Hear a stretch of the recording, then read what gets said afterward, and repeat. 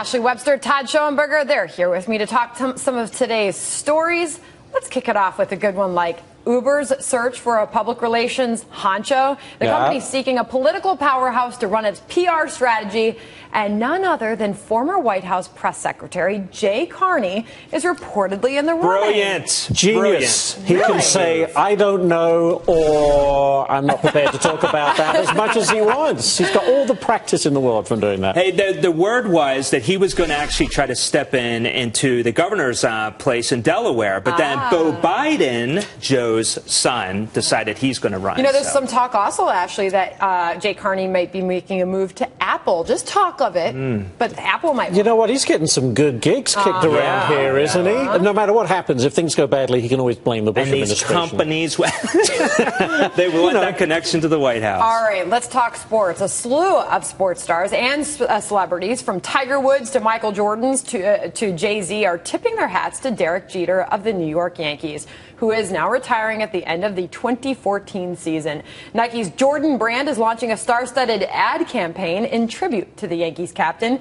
It is called Respect, and I'm sure you guys have probably seen it. Yep. Yeah, we're watching it. fantastic. Yeah, I mean he's known for the tip of the hat. It's a very touching. The captain tribute. is wonderful. He's a great ambassador, not just for the Yankees, but also for all baseball. This is well deserved. I saw Mayor Giuliani just a little sneak at him in there as well. You know, it's respect is the word. He has tremendous respect around the league, even in Boston. And even though he's a Yankee, they will tip their hat to 40 Derek years Jeter. old. Do you think it was time?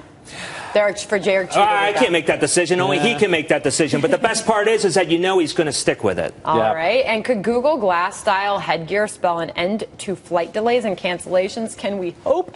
Israeli defense company Elbit Systems is launching futuristic-looking goggles at the Farnborough International Air Show this week. Yeah. They use 3D protection technology, and they're designed to allow pilots to see clearly in less than ideal visibility conditions. Can you say fog? And take off without having to wait for weather I'd be to a little improve. disconcerted because they look like ski goggles. If I see my pilot getting on wearing ski goggles, I'd be just a little concerned. You'd just rather wait. If there's fog, let's just wait it out. You don't want any technology to improve the... You know, obviously I want to take off, but I'll see. I don't want my pilot wearing anything except eyeglasses. So why? So what's the big deal?